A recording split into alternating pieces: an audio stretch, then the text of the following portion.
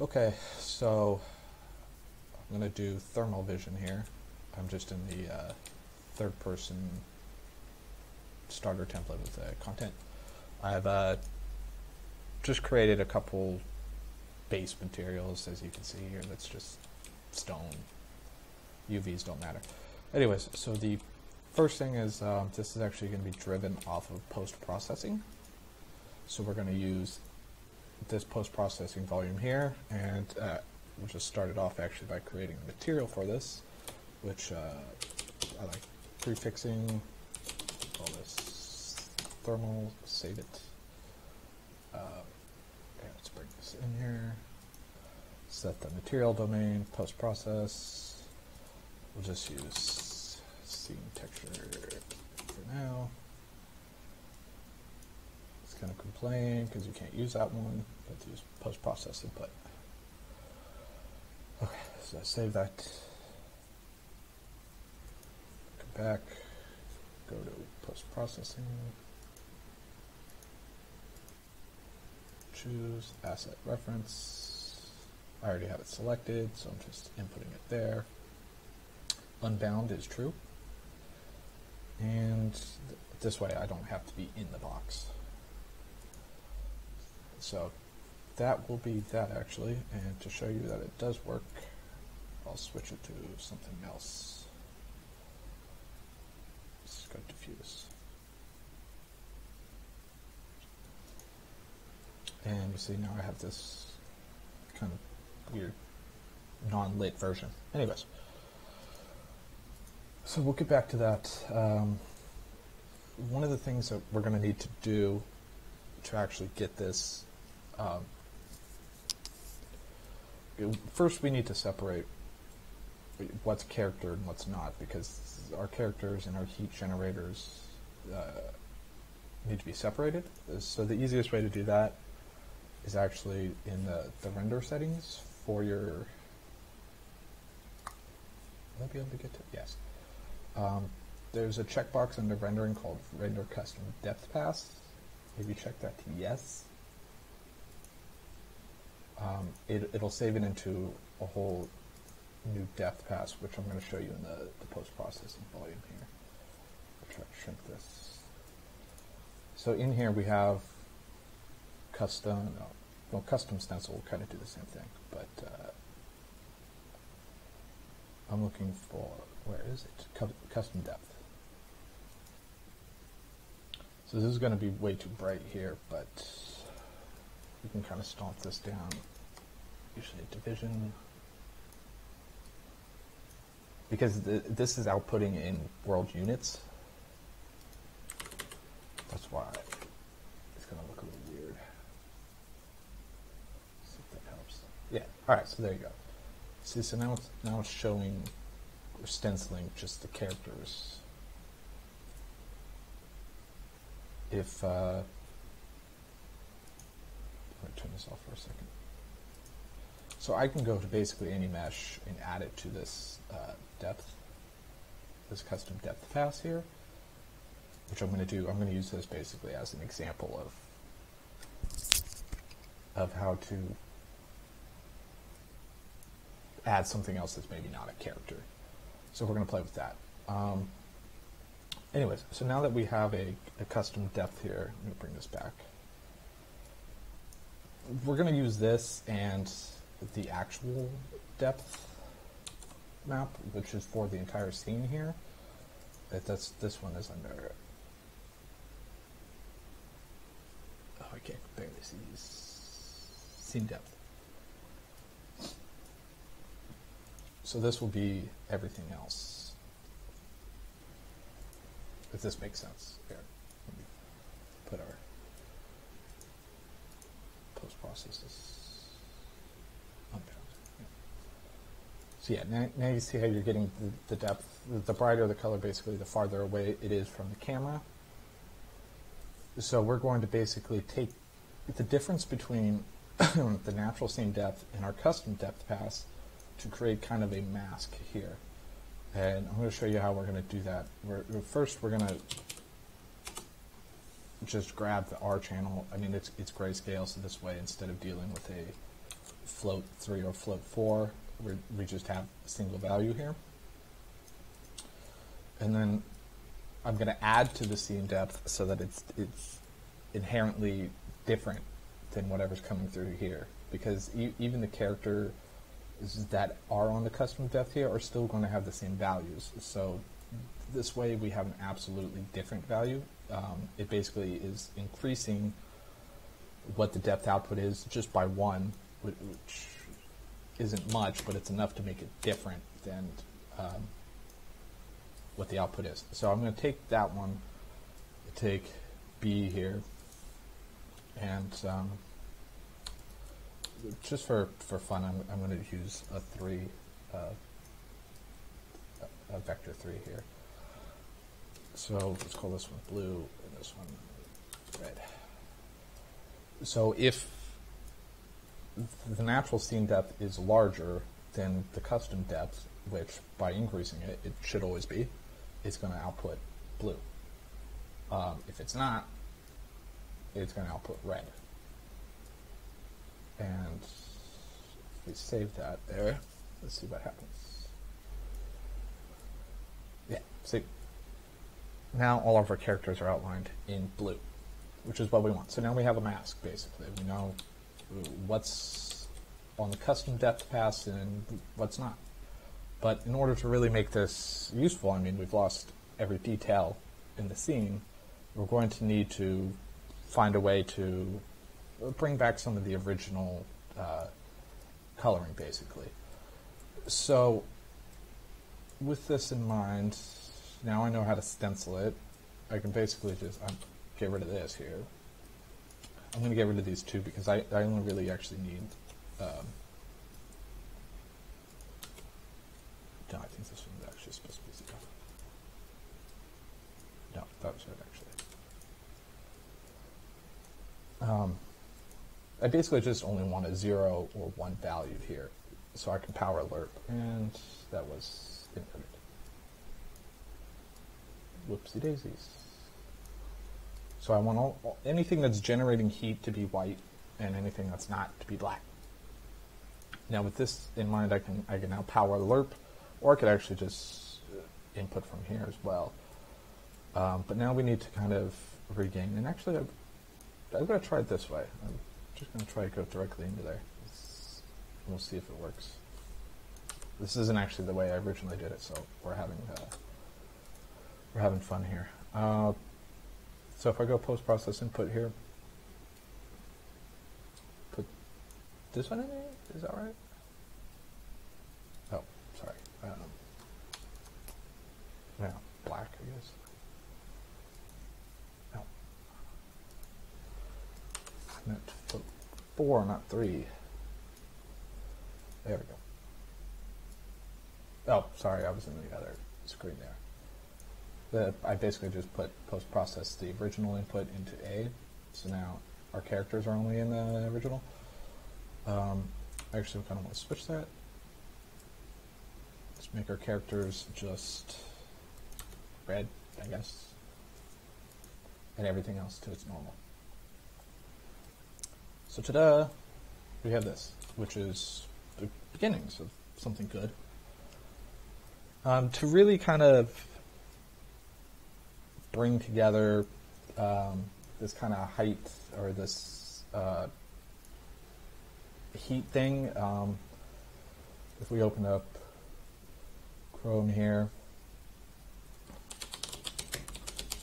I think this,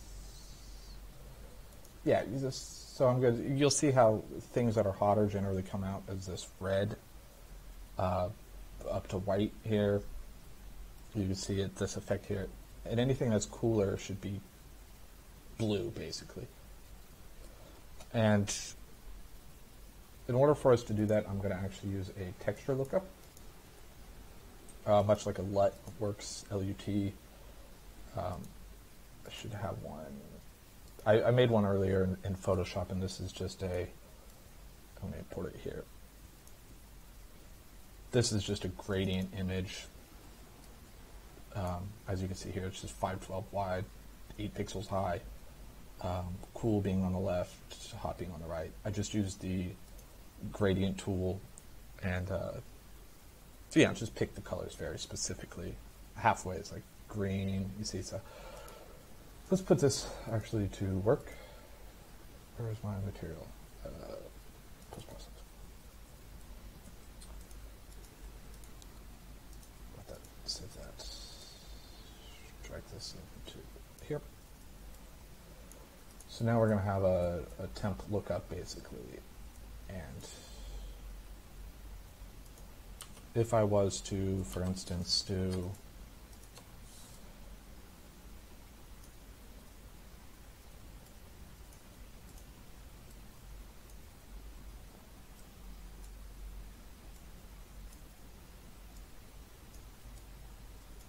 and let's make this one 1.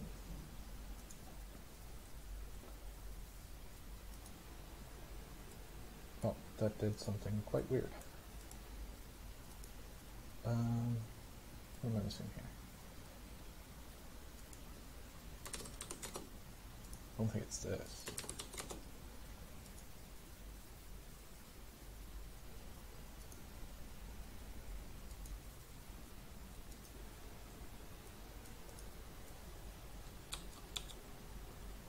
That is a very strange effect that's going on there. We're going to come back to that. But essentially, I need this first. So I'm going to go back to the way I originally was doing it. That's the one. Sorry, I'm confusing myself a little bit here. Yeah, okay. All right, I don't want an add anymore. Let's bundle these up nice.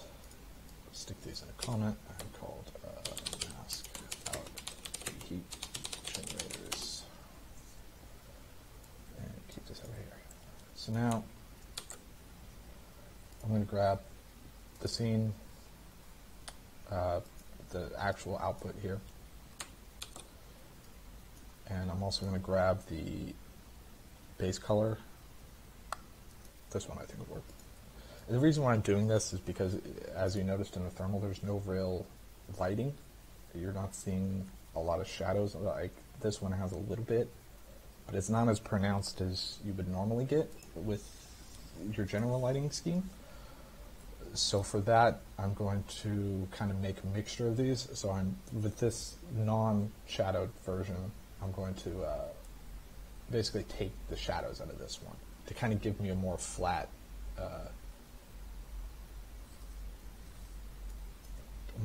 texture. So I'm actually going to multiply this one.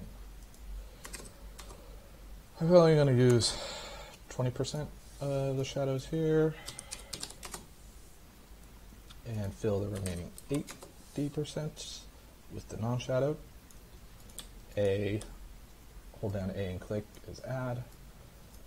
And with this combined, I should have done this closer to the output, huh? With this combined, I should have a fairly flat looking, but still kind of, yeah. You still got kind of some of the depth there. All right, so with that done, next thing I'm going to do is probably take this as a component mask here. Do I want to do that? Yes. I'm only going to take the red. I just move this closer so I can show you guys. While I'm doing this, so now I have this kind of grayscale here. It's actually fairly good, just by itself. And because my scene is actually so gray, I might not need to do much, but what I'm going to do is clamp it to 5. So in eventuality, when we use this, bring this texture in, it'll never surpass halfway, so that all of our background is never really going to generate heat, regardless of how much, how light the textures or materials are. So with that in mind, clamping to 0.5, save. Yeah, see, I'm not getting it. Even the sun up there is still clamped, which is good. That's what I want. I don't have a great way to fix the sun, so you're kind of on your own on that one.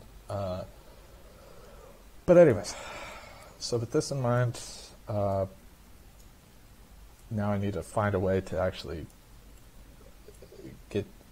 look up the texture here.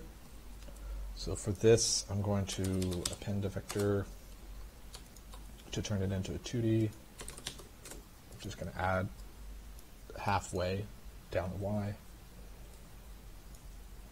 and hope that this works. 3:2. Who's got the 3:2?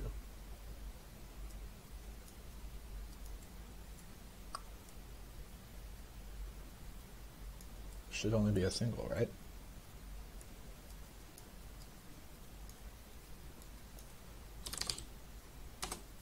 Somebody bring it up to RGB again? No? What's going on here?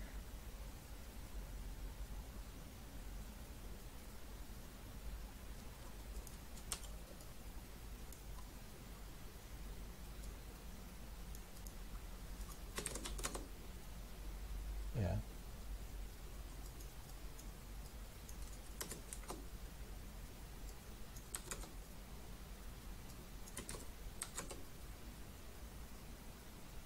It's weird that that 0 is going to worry me.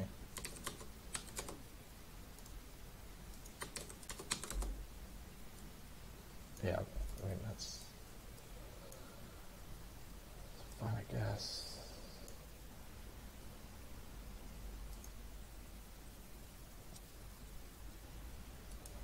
Oh, that is already 2, I guess. Works for me. Kind of still way too flat, but I think that has to do with this.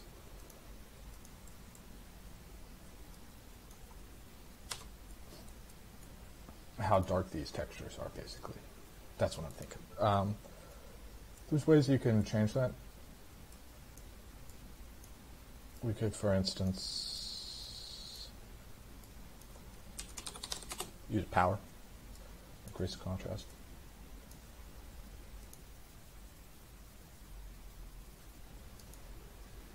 Which did the complete opposite. Drop the contrast, maybe.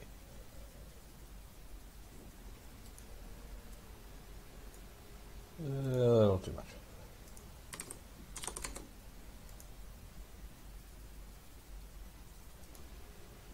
Yeah, alright, I'll live with that, right? Cool.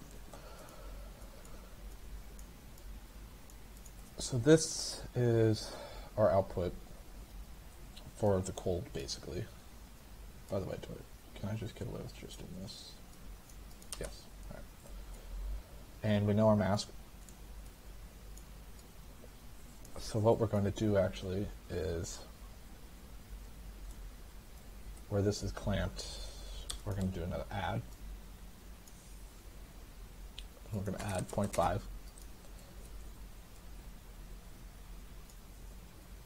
which should give us now from middle up,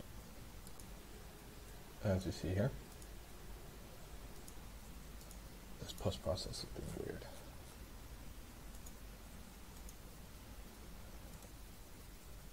I think this sometimes helps. Yeah. So this is going to be basically our heated version. And so now all we have to do is lerp between cold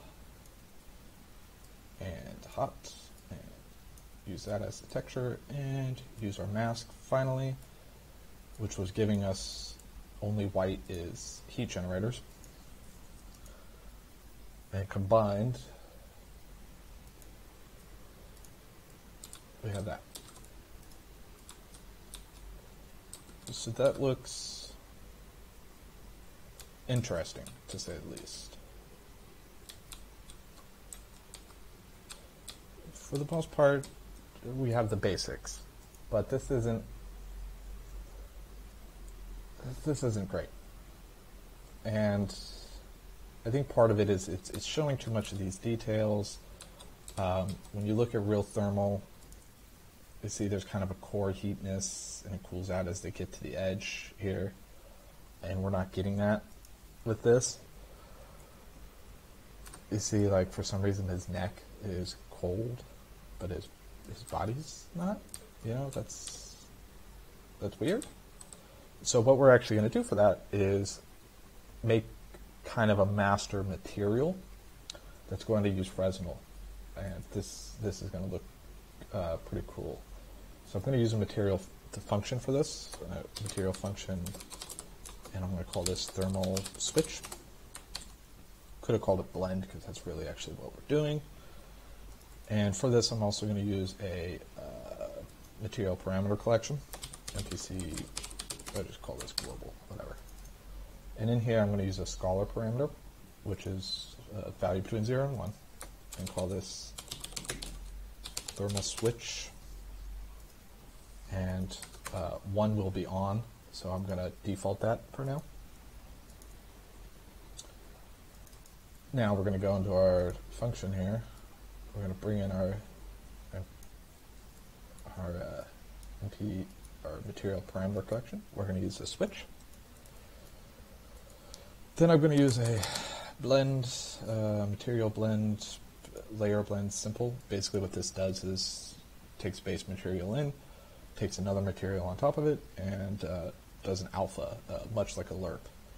So we already have a thermal switch here. The only thing we need to do is supply a base material and our new, when it's thermal, what does it look like? To get this done, I'm going to do a function input, set this material, function input type material attributes. Call this base material. Base materials in. It's going to bug you about previews, so we're just going to do this right off the bat. I think it's make material attributes. And I'm just going to set some random color here.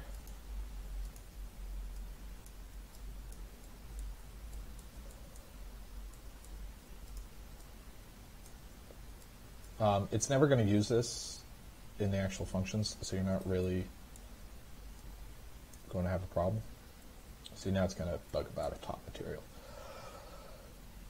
So for this, we're going to create another function input that's a material type, and we're going to call this thermal material. But this one, we're actually going to use the preview value as default. So if you do not supply this pin, it's not going to be required, this input. And if you don't provide it, it's going to use a generated one from the function, which is pretty much exactly what we want. This way the function will take over what thermal looks like by default, but if you really want to customize how that looks, then you can plug it in, and I'll show you that later when we get to doing that. So for the thermal look, I basically, first of all, I want to get rid of as much lighting as possible here. There's no real way to set the switch there. By the way, exposed to library, click back. This way it's you can find it easy from other materials. Anyways, now we're going to use Fresnel. We're going to pipe this into, no, not normal, I mean emission. And you'll see we start getting this. White on the outside, dark on the inside. I'm going to drop this down to 1 exponent value here. This way, yeah, see, we get much smoother. Actually,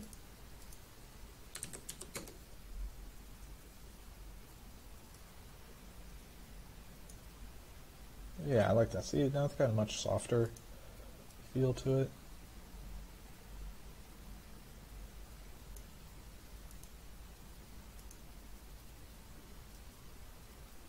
Yeah, I think I can live with that. Something that makes Fresnels look even better is supplying a normal. So again, I'm going to do a function input here. This can go ahead and be a texture 2D, I believe. No, okay, it wants a float vector 3, I believe, right? Yes. But you can't just do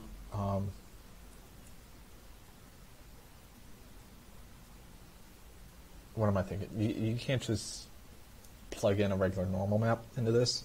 It wants to be in world space. This wants world space. This wants, or this outputs tangent. So we're going to actually have to use a transform here, vector ops transform. And I think by default now in 4.16, it's already set, but you can check here. Source is tangent, correct? Destination, world. And if you, again, if you don't provide one, I don't want this required, so I'm going to supply a, basically just a blue, which would just be a blank normal value. And if we save this up, should be no errors, and everything's fine. Still looks good. So this is the value that's driving everything through this function. And now we can use this actually in other materials. So I'm going to use this level geometry material I made, which is the one you're seeing on this kind of tiley octagon brick thing. So to make good use of this, I'm actually going to I'm going to switch this from its standard to use material attributes, which will basically just pack it down into this one single material pin here. And then with that in mind, I'm going to type in, there's our material function we created up here. Plug this into the base. It's going to complain that it's missing the base material. No problem. We're going to use make material instance and then replug in our material, just like that. This one I think is ambient. Also, since we have a normal map, and you're going to see this here,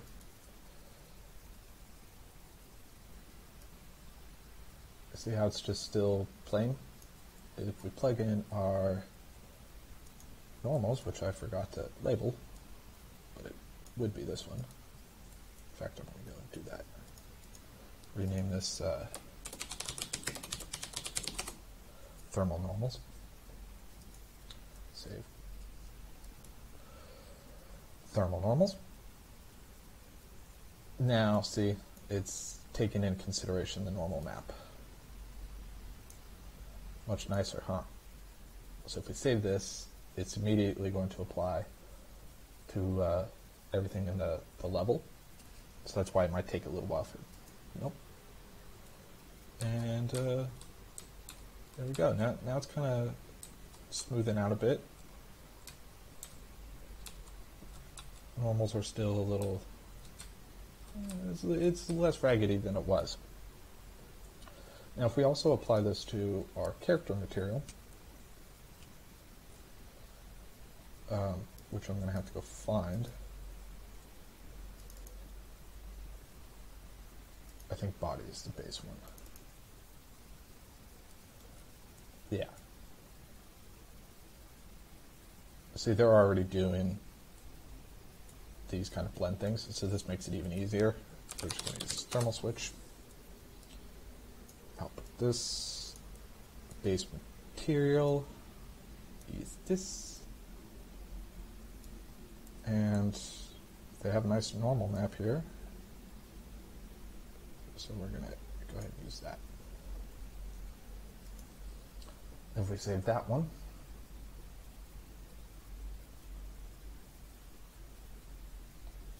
applying changes, saving assets. It's kind of lagging out here, but this should make a much more friendly type here.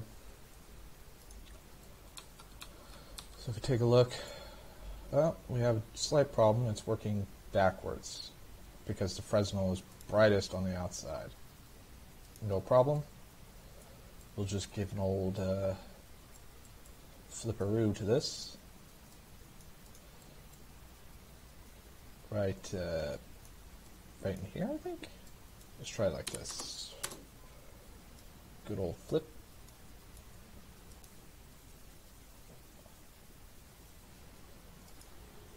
Whoa. Wrong way. Maybe not there.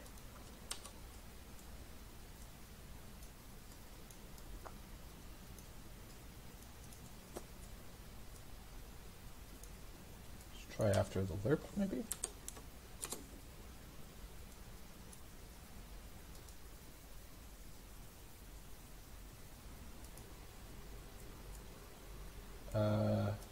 Yes, but no. Wrong direction.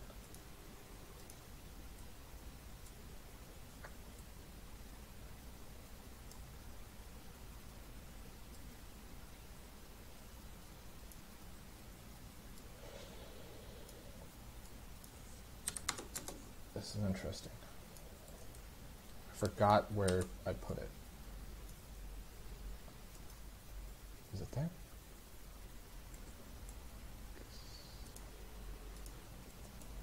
You know what, let's just actually just preview this. And then I'll think about where it went wrong here. Okay. So that's 1 minus. I know it's really hard to see, but I can kind of make out some of this stuff.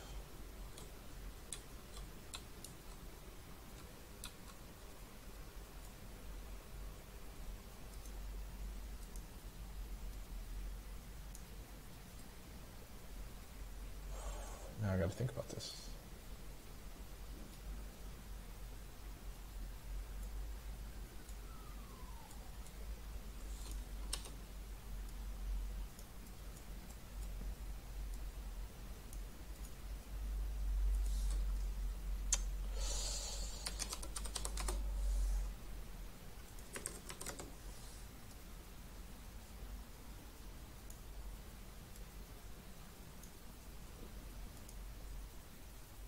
This is basically, I'm trying to do a 1 minus, but yeah, to this level. But this is riding very close to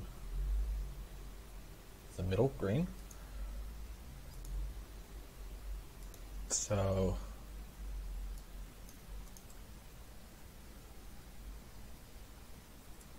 I'm thinking I might want to adjust that.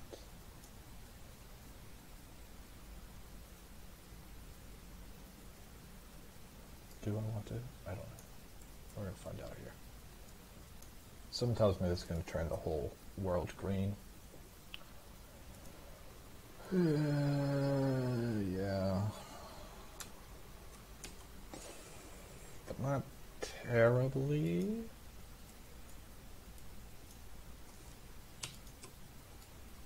So I guess let's just stomp this down even further by doing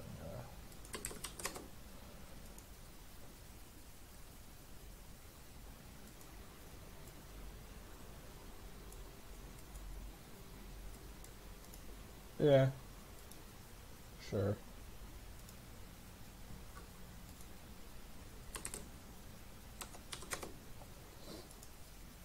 Maybe 2/3. Yeah, alright. And this guy's still not right. So for that,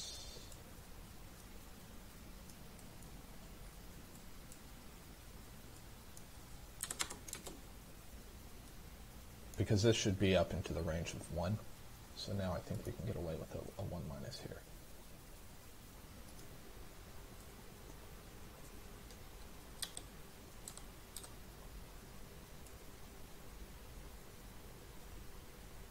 Can, but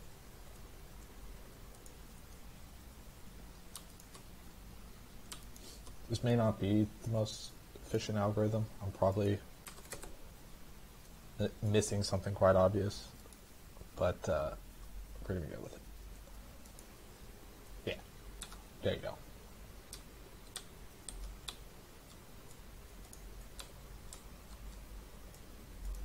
Is this thing in there?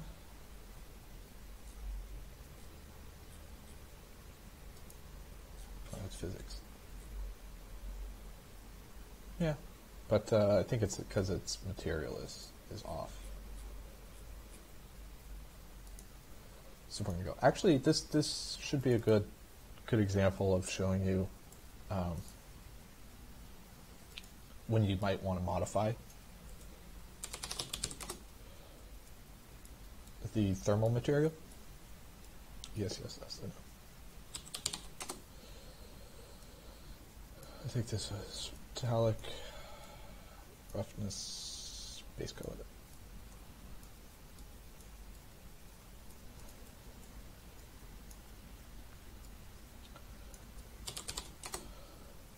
So since white, or actually the inversion of white, is how bright it's going to be, I'm actually going to play with the Fresnel here to produce something that's not quite white on the edges. That's maybe only gray, so it's not as hot as the body. At least that's my hope there. I can even adjust, yeah, so the fall off is a little bit more. Yeah, okay. I want more blending, but yeah, okay. And then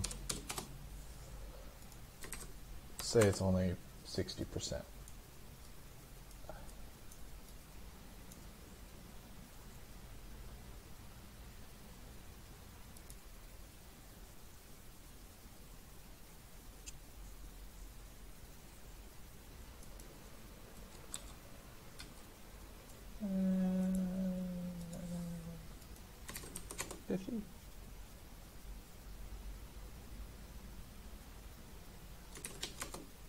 Trying to get this white colored in. Yeah, what happens if I do that? Does that actually make it brighter?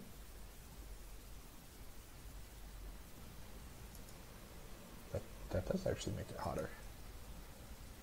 I want the inversion of that. So I actually want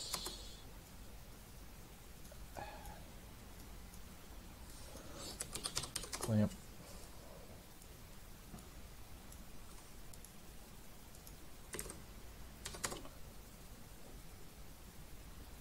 Yeah. So that should make this cooler. Because I'm doing the inversion, actually. The brighter this is, the colder it is. Right? Yeah. But either way, that's basically how thermal, in a general sense, works. And in case you're wondering, since we have a material parameter switch and it's all being done off this function, if we switch this to 0, it essentially turns off all these Fresnels, which gives us this crappy solid version here. But if you turn off the post-process as well, which if you're doing this in blueprints,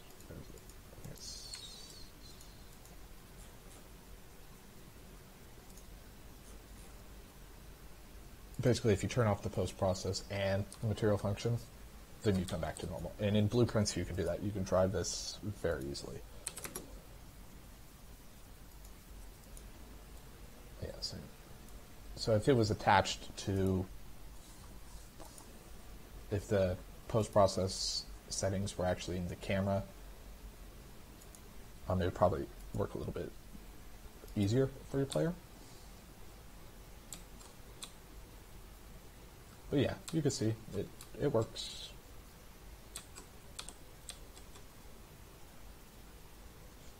Pretty nicely, I think. And anyways, going on 40 minutes here, so Thanks for watching, I guess.